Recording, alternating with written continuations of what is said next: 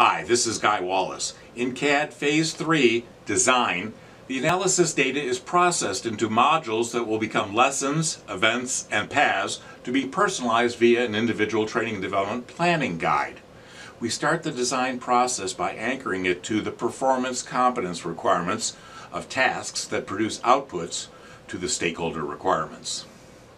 The design team is composed of analysis team members facilitated in a group process. The training and development path and specifications for gap content and content requiring modifications are then reviewed and approved or modified in a formal gate review meeting with the project steering team. It's always about performance with the PACT processes.